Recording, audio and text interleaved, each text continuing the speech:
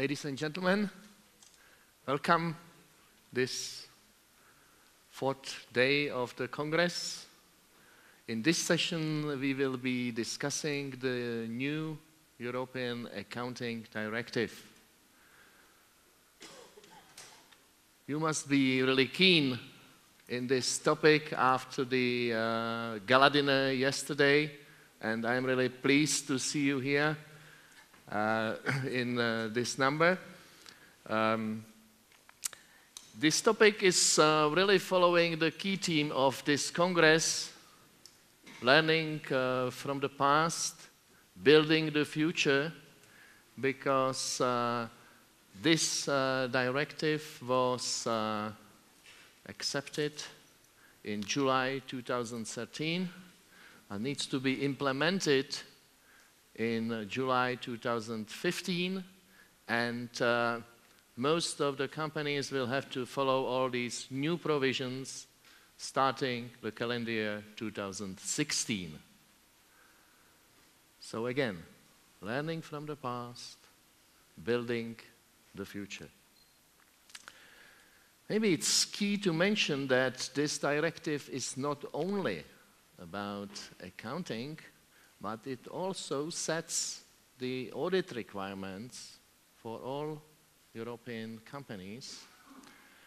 And here I would like to stress that it clearly states that mid-sized companies and above need to be audited in Europe, and it gives full decision-making to member states about whether they require or not the statutory audit of small company accounts.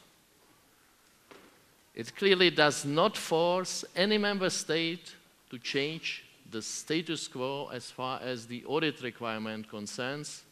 All states could stay where they are if they decide to do so. So, at the beginning, I would like to introduce the distinguished speakers in this session. We have Mrs. Claudia Mezzabota. She is the EFRAG SME Working Group member, coming from the host country of this Congress, from Italy. We have Florin Toma, who is the Vice President of the Federation of European Accountants, coming from Romania. And we have on my right side Stig Enevoldsen as the Deputy Chair of the Corporate Reporting Policy Group of the Federation of European Accountants. And last but not least, we have Didier Millero as the head of the Unit Accounting and Financial Reporting of European Commission. And since this session is about the directive, the main goals that we would like to cover during this session are as follows. We would like to look at the key provisions that are in the new legislation that will need to be implemented in summer next year in all member states. But we would like also to look on the goals of this new directive.